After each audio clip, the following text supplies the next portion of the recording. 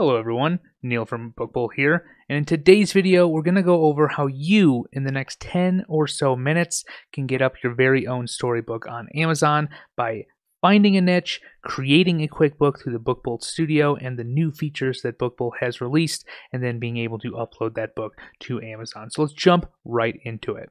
Alright, so we are inside of the product search inside of Bookbowl. Now we're going to start inside of the product search because we want to be able to find stuff that is actually selling and that we can create and put up on Amazon without too much competition. That's why you're always going to see, if this is your first video or even the 10th video you've seen that we've put out, we always start with the research first, we validate what we find, and then we head over and we actually create that type of content. So in this video, we're going to go over how to create a storybook. So the first thing we need to do is figure out, hey, what kind of storybooks are actually out there on Amazon and are selling and are getting in front of a target audience that wants to buy these products. So we're going to start in the product search here. I'm going to enter in a keyword, storybook with quotations, so it is exact match search. So let's go ahead and do that. Now that we have that entered, we're going to click on search. We're looking in the general category. So this is going to give us an idea of what is out there that people are actually buying. So here we're going to see one that is about an advent calendar. We have one here. This looks like an escape room, same sort of thing. A storyboard notebook. We have one here for a coloring book for kids. So we see that there's lots of different, different types of storybooks out there. Right hand corner, we can see some keywords and their monthly search volume. Now, I actually want to dive a little bit deeper into the keywords here, so I'm going to head over to the keyword search. Now, you can see I've already entered in storybook and clicked on search. This is going to give you a ton of different results, different keywords, and their monthly search volume.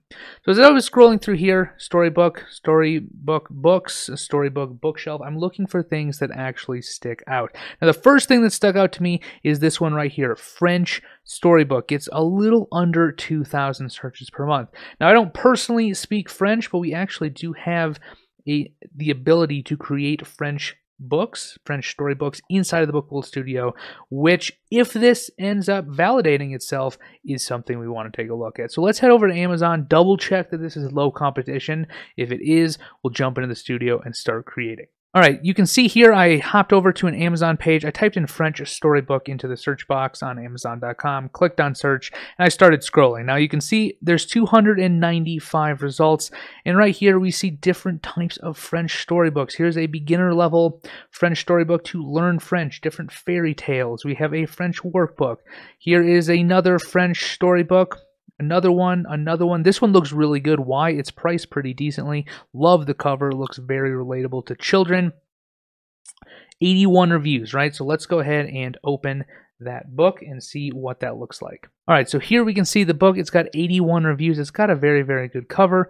Everything is properly optimized. It's got a very good price. Scrolling down, we don't see any A+ content, but we do see that this user has set up an author profile. So everything here looks really, really good. We just saw that the competition on Amazon is low. It's under 1,000 results, right? That makes it much, much easier to actually create and get seen by people on Amazon. So let's go ahead and jump into creating our very own storybook through the Bookbowl Studio. Let's head back inside of Bookbowl and get started. All right, so we are inside of Bookbowl here. We're going to scroll down on the left-hand side and select the Bookbowl Studio. This is where we are going to be able to create our books.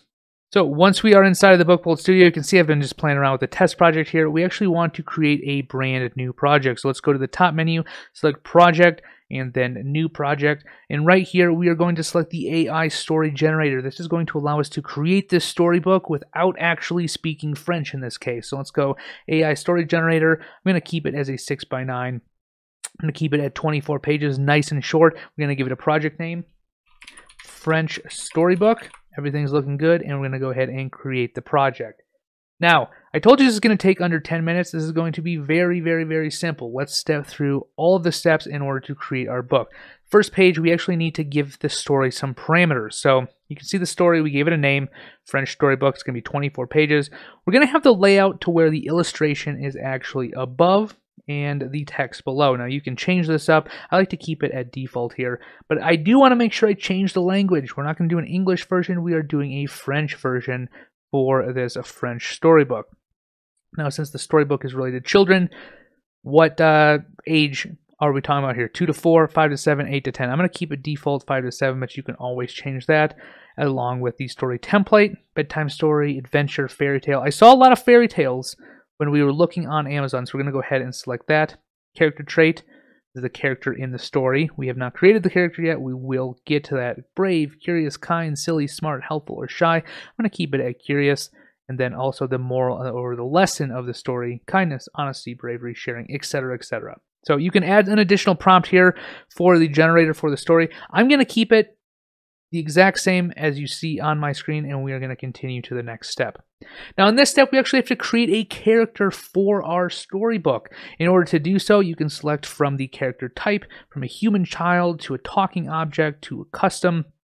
We'll give it a name. You can also change the style. So I'm going to keep it at watercolor here, but you have a few styles to choose from. You can go watercolor, cartoon, 3D animation, or acrylic. This is going to affect the output of the character in your story. So let's give this character a name. Let's call her Emily.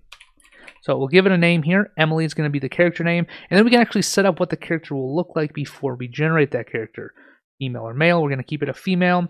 Eye color, I'm going to go with a blue eye color, skin color light, hair color, lots of different options. I'm going to keep it at black. Outfit primary color and outfit secondary color. There's a lot of options in here. I'm going to keep it at blue and yellow. We're going to go ahead and generate this character. Now you can add an additional prompt in here. Is this character going to be wearing glasses? Are they going to be wearing a baseball cap, etc., etc.?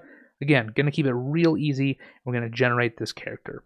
All right, so as you can see, the character was generated. This is Emily, as we see here, the character name. Now, we could regenerate this character again if we wanted. Let's go ahead and do that and see which one we actually like best. All right, so here we go. You can see two different variations of the same character. They're not too different, but they are different to where you can see the differences here. So we have 1 and we have 2. I'm going to go ahead and select the one that we had first generated. I think this looks good. Nice little girl here, probably 5 to 7 as we set up. And her name is Emily. So let's go ahead and actually generate the content. Now that we've had the character generated, once we click on Generate Content, it's going to actually create the story portion of the storybook. This can take a few minutes. Let's go ahead and click this and give it some time, and this will move to the next step.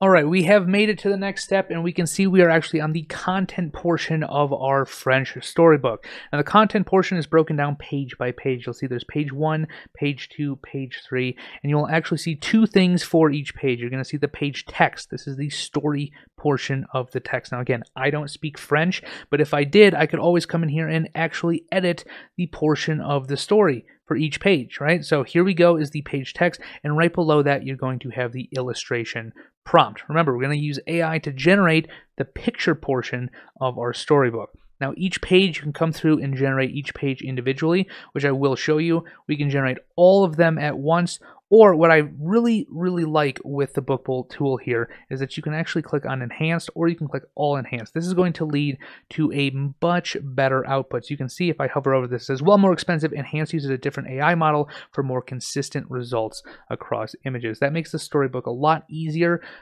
and all you have to do is click All Enhanced. So instead of us generating them all at once here, you can see that in this particular book, it would cost us 816 credits to do Enhanced. I am going to undo that. We're going to click Enhanced and just generate a single one to see what that's going to look like. So all we have to do is click on the Generate Illustration, give it a second here, and it's going to create that illustration for us for this particular page. And there we go. This is going to be the first illustration in our storybook. Now, as you can see here in the illustration prompt, this prompt is bright forest morning with sunlight streaming through leaves, Emily at Emily. So when you reference the character that you just created, you're going to use the at and then the name. This is helpful when editing the prompt here. Okay, so Emily is looking curiously at a hidden path of birds flying above. This looks like a pretty good image of that. Now, if we wanted a different variation, we can always regenerate that image and then pick from either or. Or if you're not getting consistent output between pages, one of the easiest things you can do to remedy that is not only can you regenerate the image, you can edit the prompt and move the character reference. So in this case, at Emily, somewhere near the beginning of the prompt helps really well with that. So let's just regenerate this, and we can see that there's going to be 2 different variations for our first page here. So there we go. There is something also that looks very similar. It's a little bit different, and we could actually go through and pick, hey, which one of these do we actually like better for the story? Now, I'm going to go with this one Very, very simple. I'm going to actually click on all enhanced, and I'm going to generate all 23 of the remaining pages so that we can finish up this book and get to the cover, and then we're going to be done. So let's go ahead, click on this. We'll give it a few minutes to generate all the images and take a look what it has created for us. So as you can see here, it's going to step through page by page as it goes. I can just talk through this. Here we go. Emily kneels by a sparkling stream, watching colorful fish leap. You'll notice this is the exact same character, right? So between pages, you have the characters the exact same, which makes everything kind of work together. So as we can see, if we scroll down, the character is being generated. Everything looks really good for the story. The story is in French. We're getting about halfway done now, 12 pages. So scroll down. We'll scroll down. This one hasn't generated yet. We'll give this a little bit of extra time, and then the book will be completed. All right, the story is done, so let's go ahead, scroll to the top, and we'll take a look. This picture looks good. This one looks good. I always recommend when creating a storybook, no matter what kind of storybook you are creating, you need to ensure that you go through and you verify that everything looks good and there's no mistakes. We are using, generative AI for this, so we need to make sure that everything looks right before we actually download and publish something on Amazon. So as I'm scrolling through here, everything looks good. Everything looks good. This does not look good. Let's see. What is the illustration prompt? Birds, squirrels, and rabbits gather with small tools and twigs. Emily coordinates their efforts. She's now in a different sort of dress. So all we're going to do here is we're going to regenerate this image. If that doesn't work, we're going to move the character reference to the front of the illustration prompt. And there we go. Much better, right? So just that 10 seconds of scrolling through and looking, now that that looks correct, we're going to keep scrolling down. Everything looks good. Everything looks good. All of this looks excellent, right? So everything looks good. Now we're going to actually continue to the pages of the book. Now, we created 24 pages. We need to actually select 24 pages, right? So we're going to select this. You can click them, unselect them. I'm just going to select this button that says, hey, select the first 24 pages. We're going to continue. This is where you can change the font of the story. Now, I'm not going to do any of this, but you can always change the font to any of the Google fonts in here for your story, change the text color, etc., etc. I'm going to leave it the exact same by default and click on Submit. And what this is going to do is going to add that entire book to your actual project inside of the studio here. So just like that, boom, your book has come together. It's in French. Everything's looking good with the images. Everything is working together. So it looks really, really, really good. All we have to do now is create our cover. Now for the cover, we need to come up with a name for the book. So I'm going to actually remove this template so we can see what we're doing here. The front cover is on the right side. The back cover is on the left. All we need to do is come up with a name for the book. Now, I don't know a name for this book off the top of my head since I'm doing this fairly quickly as a tutorial video, but how are we going to get the right imagery for the front and back cover?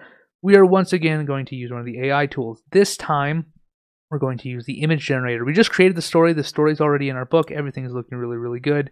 We now need to create the front and back cover. I'm going to use the image generator, precise, and I'm going to give it a prompt. Now, I'm going to change this from illustration to, there's a lot of options here, illustration, cartoon. I'm going to choose watercolor. Why? Because that's the one we use to create the character in the book. And now I'm just going to create a prompt. So for the prompt, let's just create something that might be, outside related in the woods. So give me a minute, I will type this up and then we will generate something. All right, so I've quickly written something up. It says a peaceful forest path that is empty of human beings, but is lush with nature, birds, frogs, next to a winding river and sunshine. So I don't really know what this is going to create, but I am going to change the image count to 4 here to get, some good output, and we can pick what we want from there. So let's go ahead and just generate this and see what the AI is going to create. And that right there actually looks pretty good. Why? Because we can actually put the title of our book somewhere right in the middle. Now, it did create 4 options for us. So let's click through here. This one also, love that. We'll click through here. That one's also really, really good. We have some, it looks like some animals, some lily pads. Oh, I like this one as well. I mean, these are really, really good options. So maybe I'll just select this one, and all we have to do is click Add to Page here. So I'll click Add to Page. It's going to add it to the front cover.